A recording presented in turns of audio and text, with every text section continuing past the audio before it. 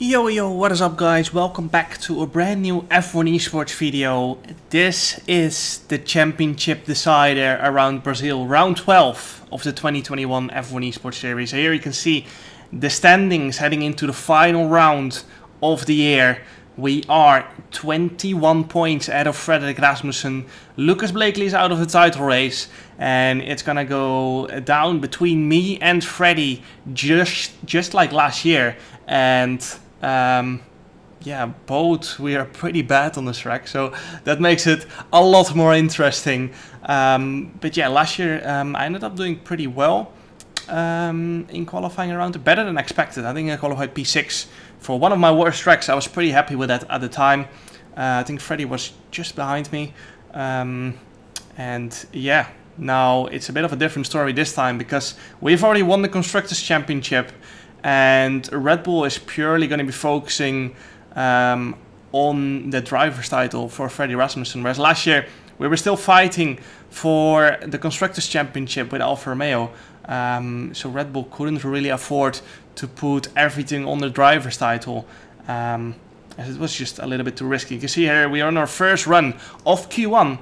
And it's a little bit of traffic paradise heading into the final sector.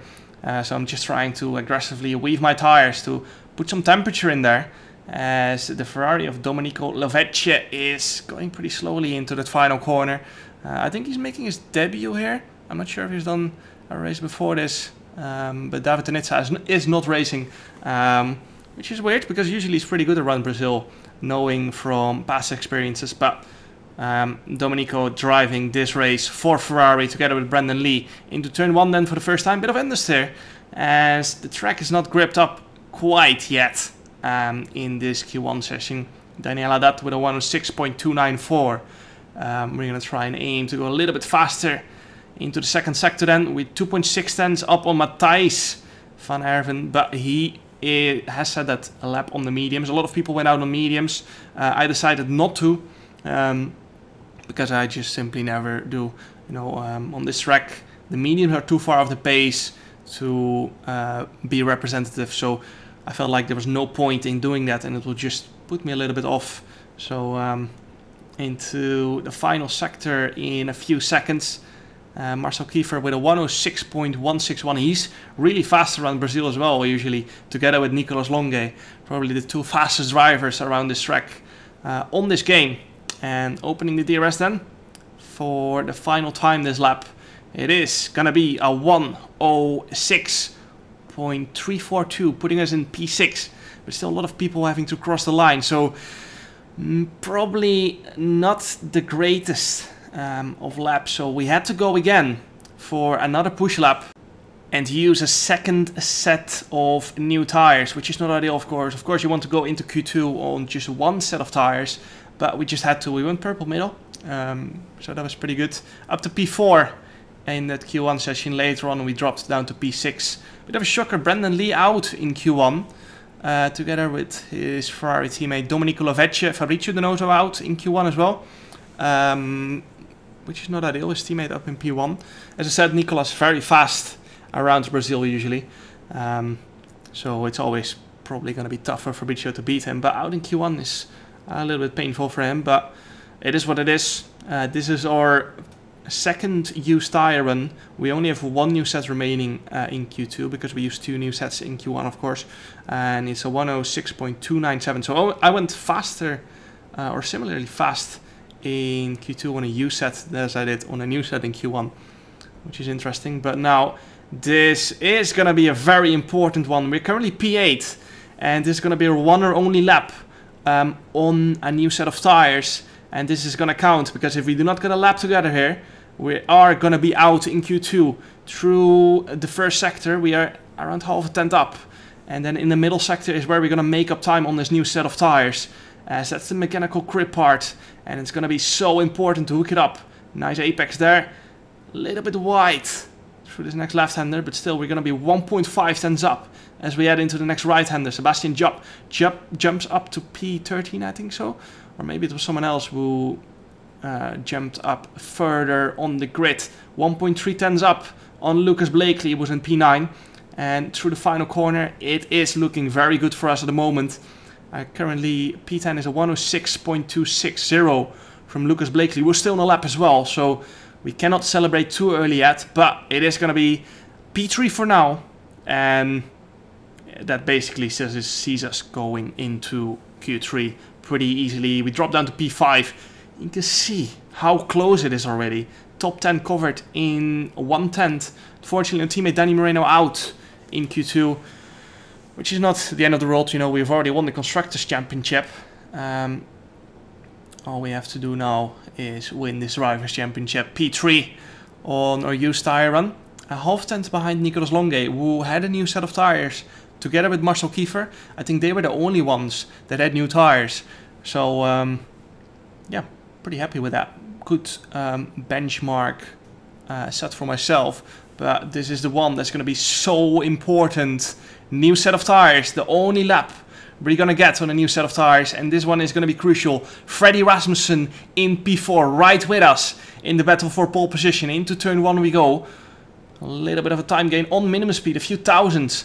And through the next left-hander we go. We're going to be 300s up on our last set lap time. Into sector 2 we're 3.400s up on Nicolas Longuet. And we're going to try and gain a bit more in that middle sector. Middle sector is so crucial, a lot of time to be gained there. And through the next right-hand you can see we're gaining time all the time through that fast right-hander. Marcel Kiefer 106.002. Through the next left-hander, backhand wants to step out there as we're on the limit of that rear tire. Lucas Blakely jumps up to P2. And still a lot of people to cross the line. Freddy Rasmussen stays in P5. And that means he has not improved his lap. Alvaro Carreton up to P3 then. Bit of a moment on the exit. We're pushing the rear tires. You can see we overheated a little bit, which would have cost us a little bit on that exit. But Nicolas Longuet goes to pole position with a 105.890. Absolutely dominated that lap. And all across the field, it was super close. You can see we're 300s behind Marcel Kiefer. And then suddenly there's a 1/10 gap from Nicolas, who is just so far ahead of everyone else. Over a 10th clear on a pretty short track. But crucially, Frederik Rasmussen in P10. Our championship rival 6 positions behind us. I'm pretty happy with that P4, considering it's a pretty weak track for me. So really happy with that. You can see if we would have gone 1.5 slower, we would have been down in P6. So crucial there for us to step up in that Q3 session. You can see there, loading up into the race now. Nicolas Longuet on the softs. Looks like he's the only one on the grid starting on the softs, as far as I can see from here. So he's probably going to pull off into the distance with that strategy. You can see there Simon Weigand and Alessio Di Capo are disqualified from the formation lap. So they're going to have cold tires starting the race. So that's not ideal in such a short race. But yeah, it is what it is for them. Our teammate Danny Moreno starting in P13 might be able to help us a little bit in this fight for the driver's title, with Freddy Rasmussen starting 3 positions ahead of him. Yeah, our final formation lap of the year is done. And now it's gonna be the most important race of the season. 21-point lead at Freddy Rasmussen. And all we have to do is finish ahead. It's going to be 5 red lights for the final F1 Esports race of the season. And we get a pretty decent start, clear of Barry Bormand into turn 1. We're having a little look down the outside of Lucas Blakely, which turns into the inside. But, of course, not going to take any risk with Lucas, who is just going to fight for his own race here. Decided to back out of it and let him go. No point in fighting hard this early on. You can see Sebastian Job with a massive send on Barry Bormand, and I'm not gonna expect any nice favors from Sebastian this race, as of course AlphaTauri and Red Bull are basically one team. Alvaro with a massive send. He is on the soft compound tires, so he's gonna have to make moves early on, and that's what he was doing down the inside of Sebastian Job that early on.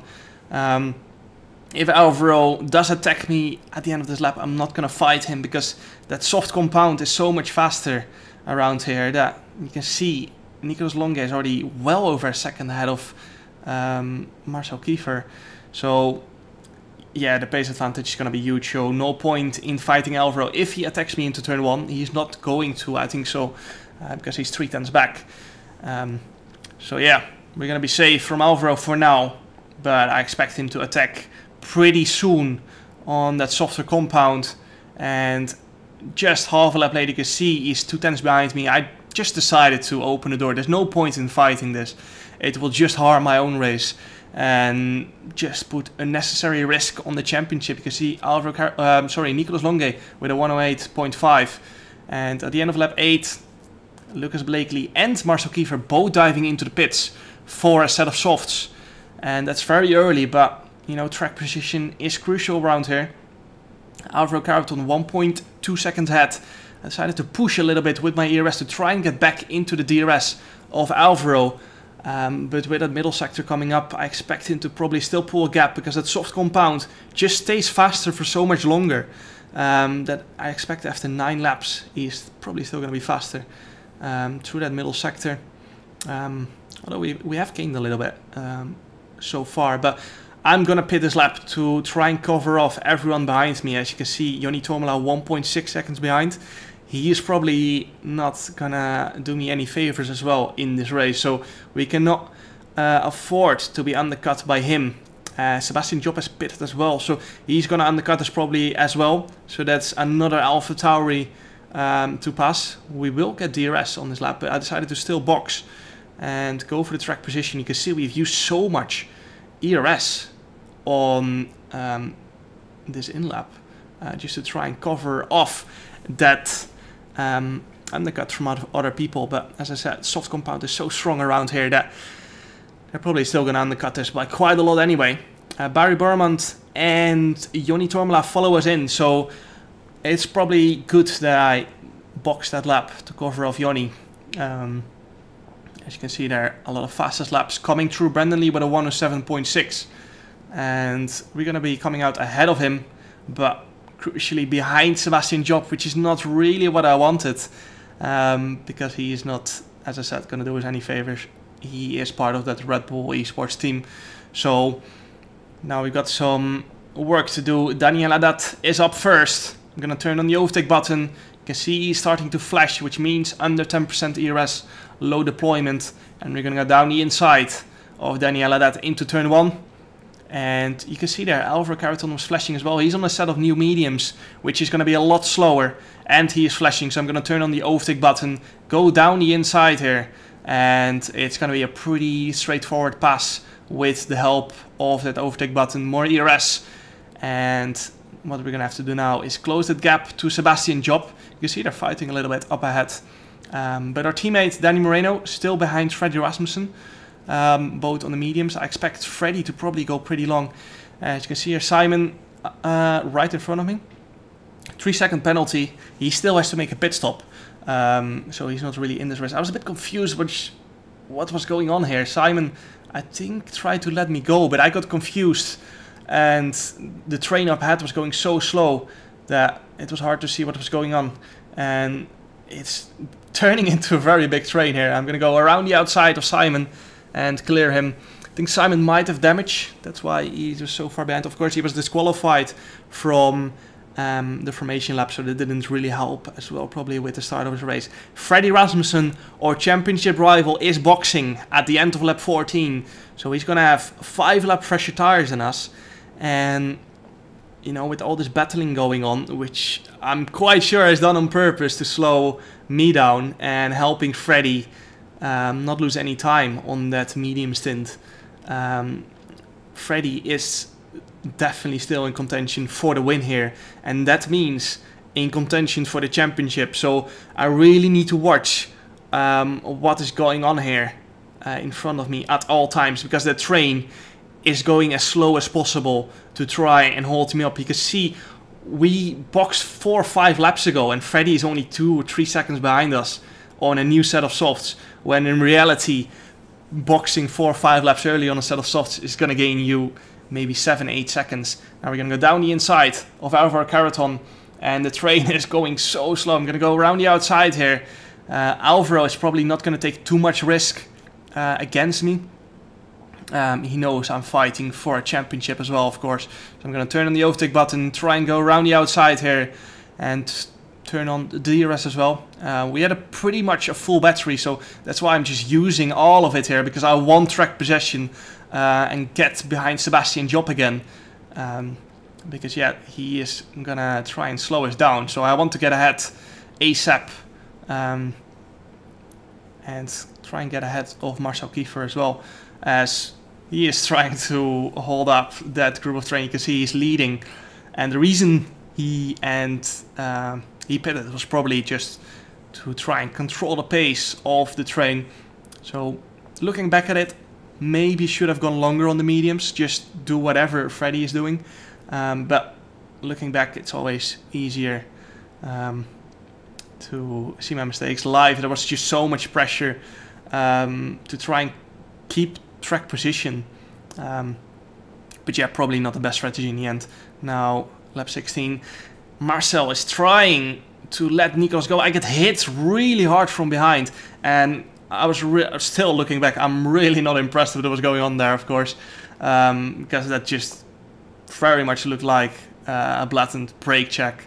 And I think Alvaro or Barry definitely have damage now. So they're going to be out of this race. Because yeah, just the 5 cars ahead of me just instantly stopped out of nowhere. Which was really confusing. But now Freddy Rasmussen 1.1 seconds behind us. And you can see I'm lifting in here because I want to keep my front wing. I choose live. As I simply didn't know at the time what was going on up front all the time, because they were just stopping very suddenly, especially into the last corner, for example. So I decided to just keep distance at all times, and probably if I didn't into the last corner, I would have wing damage now, and that will be race over. So now Alvaro Carreton still behind us. Freddy probably going for a move into turn 1 on that so much fresher set of soft tires. And now it's going to be very, very difficult to keep him behind. You can see we've got 20% wear on the tires. And he's basically on 3-lap all tires. Luckily, we've been able to save tires quite a lot so far. Simply because the train has been going so slow at all times. At some point, I think we were lapping 4 or 5 seconds per lap slower than we could have. Simply because of all the shithousery simply said. To try and get Freddy back up front on that alternate strategy, of course, which in some way is completely fine. I think they did overstep the line a few times, like into that final corner a few laps ago. But now Freddy right behind me, you can see I'm taking some alternate lines just to try and hold him up a little bit, as Lucas is up to P1. And I just want Lucas to kind of get away, because we are 21 points ahead. If Lucas wins, that means we are safe. And if Freddy wins, that means we need to get at least P8, I think so. So yeah, we either need to stay in this position or Lucas needs to get away. You can see I'm using so much ERS to just try and keep Freddy behind. You can see Sebastian and Marcel into turn 1 tripping a little bit over each other. And they try and fend me off. I think they have so much less ERS than me. You can see both of them are flashing, and we still have 40% ERS, but they're going too wide into the next left-hander, and I have to run a little bit wide to go around the outside of Sebastian. And now Freddy is right next to me, and I wanted to pull to the left, but Freddy was right there. And now Marcel is blocking me on the apex, and I'm straight away going to go down the inside of Marcel to try and get some track position and gain a position compared to him. I really want to get out of this point to try and follow Freddy around, basically. Sounds weird because he's my championship rival, but if I can follow him around, sneak through when he gets past Sebastian, then we basically have in some way clear air, because Sebastian and Marcel are obviously trying to block me and make me lose time. And if I get ahead of them, that's not possible anymore. So I'm using my battery as much as I can here to try and sneak through with Freddy. Freddy's flashing as well. And you can see I'm having a little look. But I was just slightly too far back. Too big of a risk to go for a move like that. And I'm going to turn on the overtake button again on this exit to try and have a go into the next left-hander. Into the slipstream. I'm going to turn to the outside here. Freddy is being held up by Nicolas. I think at this point Nicolas was a little bit done with the Red Bulls as well. They've lost him a lot of time, I think so. Nicholas has a 5-second penalty as well, so he's probably going to drop out of the points because it's such a train behind us as the pace has been so low. So yeah, I'm going to try and have a little look to try and get past Sebastian at this point, but he's just covering it off very nicely, and there's nothing we can do at this point other than just sit behind. So yeah, Freddy probably going for a move on this lap on Nicholas, as he's going to get DRS down the main straight, and then Freddy's going to hunt down Lucas, who is on pretty old tires at this point. So at this point I was just thinking, Freddy is going to win this race. I have to keep this position, otherwise we're going to be on the risk of the championship. Yellow flag as our teammate Danny Moreno retired from the race after a desync incident. So if you guys remember the incident I had with David Tenitsa in Canada, one of the most controversial moments in F1 Esports. Basically Danny had the same, but he was the victim this time. Someone just crashed into him basically, but for that person he was not in the screen, so there's nothing that person can do, because yeah, he's just simply not there on the screen, and that's why Danny got crashed out. Very unfortunate, but nothing both drivers could do there. But now back to the actual race, still P5 and net P4 behind Sebastian Job. We just have to hold it out slightly longer. I think Freddy is almost out of the DRS from Nicholas now. I don't expect Nicholas to fight back at all anymore, because that soft compound from Freddy is still so much faster and is still so fresh that he will catch Lucas as well eventually. I was having a little look into turn 1 at Sebastian Job, and you can see now I'm looking behind at all times to see what Marcel is doing with his overtake. I knew he had more ERS, so I just had to turn on the overtake slightly later and turn it off slightly earlier and still be able to cover him off, which I did. He went for a big move down the inside, but the next corner it turned to the inside for me, and that way I managed to keep my track position. Didn't use any overtake on this next straight to try and save it for that last lap, because I expect Marcel to have one big final push on the last lap. And you can see I've got quite a big gap to Sebastian here, as I know he's just going to slow down in the middle sector to try and hold me up, because there's no way he is losing half a second to me in this middle sector. So yeah, he's slowing me down and trying to back me up into the traffic, but I got used to this game eventually after the past 15 laps of this, so it was getting pretty easy at this point to counter it. Now 1 lap remaining, 1 lap standing between me and my second F1 Esports world title. Red Bull has not made it easy, but it's just 1 more lap of trying to avoid them and trying to negotiate with their holding up techniques. We're gonna get DRS for the second last time in this race. Marcel 4 tenths behind, so no pressure from there. Again, big gap to Sebastian into the middle sector, as I expect him to slow me down. You can see he lifted there into the next left-hander, because I expect them to play some big games here on that final lap. Some last maneuvers to try and back me up into the traffic. You can see Marcel's very close, Sebastian is lifting, and I get hit very hard from behind. And as you can imagine, at the time I was absolutely fuming with that, because I almost lost the car into that right-hander. My car was going to the left when the corner was going to the right, and Josh has made a move. Marcel has wing damage now, so he's going to drop outside of the points. Josh right behind me now, and onto the final straight then. We're going to be F1 Esports World Champion for the 2nd time in a row, and Red Bull threw everything at me today in this final race in an attempt to try and help Freddy, but we're going to come across the line in P5. We're going to finish officially P4 because of the penalty from Nicholas, and we are a 2-time F1 Esports World Champion after a very, very tough season with basically a lack of qualifying pace. But we managed to fight back every single time in the race. Some crucial moves were made. Thinking back at moves like USA, where I managed to win the race in the last lap. One race before this, Mexico, where I let Freddy go in the last lap to try and get DRS. If I didn't do that move, I simply would not be champion now. It's mad to think that such little actions have such a big impact at the end of the season. China is a great example as well. That probably would have been a 0-point finish if I didn't go for that intermediate strat and go from last to first. So it's been a mad season, but I hope you guys enjoyed every single video this season. Next season I will make sure the video quality is a lot better. Can't wait for the new game. Can't wait for another F1 Esports season to start. Hope you guys enjoyed. Make sure to like and subscribe if you guys want to see more F1 content. And see you guys next time. Ciao.